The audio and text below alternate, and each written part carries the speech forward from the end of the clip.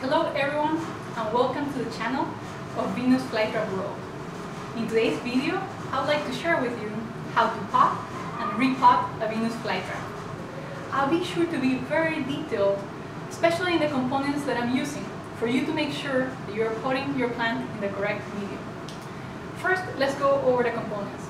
I have a Venus flytrap right here. I have my potting medium right here, which I'm about to mix with the water. For this soil, I use a combination of peat moss with perlite. The only uniqueness about these two components are that the peat moss and the perlite are both pure components. So I didn't buy any type of enriched or fertilized type of materials. These are just pure peat moss and pure perlite. I haven't mixed them yet, but it's about a 4:1 ratio. Then right here we have the water. We'll be using quite a bit of water today, and I have bought some distilled water, which I use always for my Venus flytraps. Just as a general rule of thumb, you always want to use pure water. Therefore, use distilled water, reverse osmosis water, or rainwater. In this case, distilled water. I also have a spray bottle to water the plant later today, and also a pot. Generally, for Venus flytraps, you need three things for the pot. First, you need to choose a material that doesn't leak any type of minerals or any type of components to the soil. So usually the best candidates for these are glazed ceramic and plastic. Also, actually, styrofoam cups are a viable third option, which is actually very inexpensive, and it also provides a good material. Besides the main material of the pot, you also want to consider to get some insulation. Another reason why I'm using this styrofoam cup is that this plant will be placed outside, and where I live is extremely hot, so I do want to give it some insulation from the weather. And finally, we want to make sure it has drainage holes. Right now there is none, but I'll be adding some as we go on. So now let's get started with the repotting. So here is the little plant. Like I said, I am kind of unsure of what care they have been given to the plant. I bought it in a hardware store. It's in pretty good state, but I'm not sure if they haven't been watering them at all, or maybe they just use the standard tap water. So eventually it might start getting some mineral burns, and I want to prevent that. So the first step is to remove the plant from the old container. I kind of have loosened up the soil a little bit, but I think it's not too bad to remove it as it is.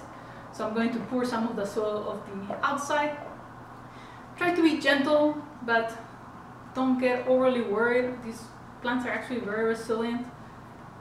Just be careful with the roots. So I'm going to take the soil from the exterior.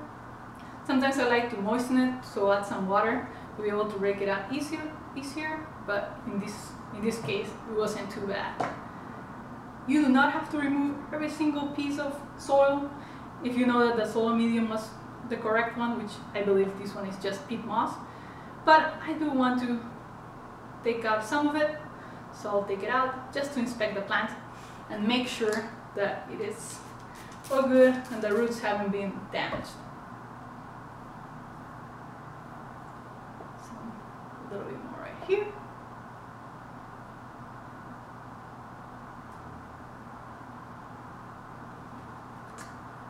It actually looks pretty good. The bulb, the one that is right here, which is kind of yellowish in color or mostly white. If it is those colors, then it is great. The only time where you have to worry is if the bulb is actually turning black or turning brown colored, and that means that your plant is rotting, and that can actually kill the plant very quickly. So the plant is bare root right now, so let's leave it on the side for a little bit, and then we will pot it in just a second. I'll put it right here. Now let's prepare the soil very quick. So we have the perlite and we have the peat moss right here. There are options for soil mediums, for potting mediums, but in this case I do like to use peat moss and perlite. I think the perlite provides enough aeration, and the peat moss is inert, so it works really well for Venus flytraps. No nutrients. So what I did is I just add some distilled water to moisten the soil. I don't want to overly damp it because sometimes it's kind of harder to be able to pot the plant when the soil is completely looking like mud. So I don't want that. At first, this medium will be kind of difficult to mix, but eventually it will give up and it will start just moistening around. Let's see, let's mix a little bit more.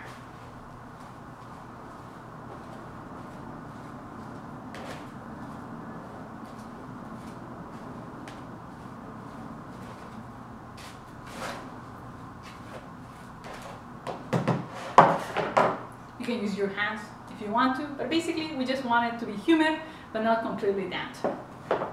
Now it is time to employ the pot. Actually, I got gloves, but I sometimes forget to use them, so let's get started now so we don't make too much of a mess. Okay, alright, so let's get some soil in the cup. Let's make sure that it's humid enough, but it's not be too curdling there. Little tweak there. So we stuff the soil, kind of use your fingers to be able to press it around. So it's not extremely compact, but it is secure.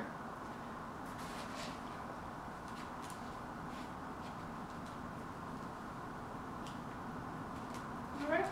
I usually like to top it off, or at least be close to the top. So we have that.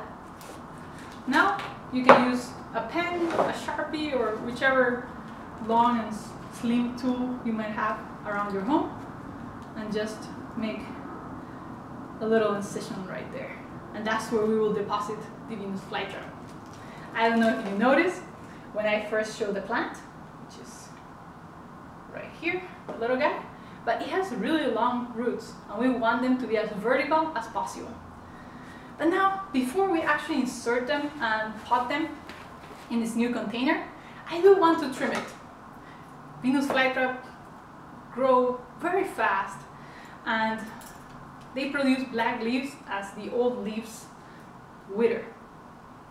Sometimes when the plant is already potted, it's kind of difficult to trim them, but now that it's completely bare root, I'm just going to use some scissors and just chop off some of the black leaves that we have around. So that plant will actually look very clean once we set it in this new medium.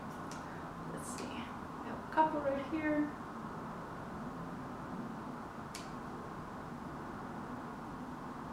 And now a note about the potting process is, like I said, you can be a bit careful with the plant.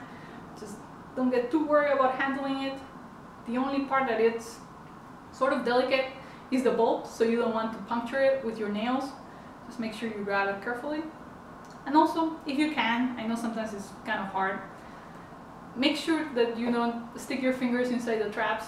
It's not that you kill the plant when you do so, but Venus flytraps spend a substantial amount of energy controlling those traps. So if you start like poking them around, then you're just wasting your plant's energy. Alright, well, I think we have one more right here. Let's trim it out. Oh, there's a difficult one here in the center. Let me see if I can reach it. Alright, it's all out, so now it looks all clean. And now we will carefully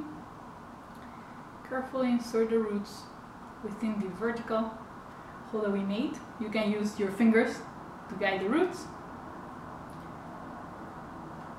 And then once the bulb is starting to touch the level of the soil, just push some of the soil around until it covers it. The bulb area is actually prone to getting sunburn or just damaged by the sun in some occasions, and you want it to be underground. The top of the bulb, you should be able to see it, but the bottom of it should be covered with soil. Now I'll continue to add the medium. Just make sure you compact it around the sides and make sure the plant is secure. Once you are set adding all the medium, then your plant is ready. In the case of this pot, I was missing some drainage holes, so I'm going to add some in the bottom. And now I'll place it right here. Add a little bit of water The soil should already be moist, but if you want to add a little bit more to set the soil in, yeah, something like there. I've also placed the plant on top of a water tray. This is how I'll be watering it. I'll be watering it from the bottom to stimulate the growth of the roots and also to prevent root rot.